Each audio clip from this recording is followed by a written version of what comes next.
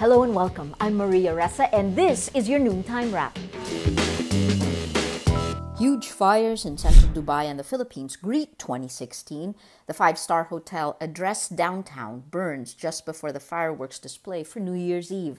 The fire begins in the middle of the hotel about 9:30 in the evening before it spread across several floors. Over a dozen people are injured.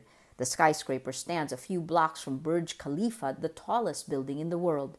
In the Philippines, residents in Tondo, Manila lose their homes to a fire, affecting about 2,000 people. The cause of the fire is still unknown.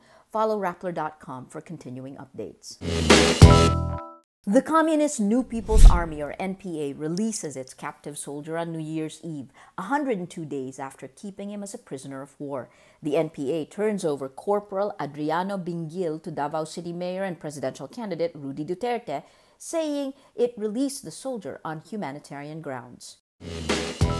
Actor Bill Cosby says he's confident prosecutors will clear him of sexual assault charges. Cosby appears in court to face the first criminal charge filed against him after more than 50 women claimed he abused them. His lawyer says they will not consider any kind of arrangement. If found guilty, Cosby could face up to 10 years in prison and a $25,000 fine.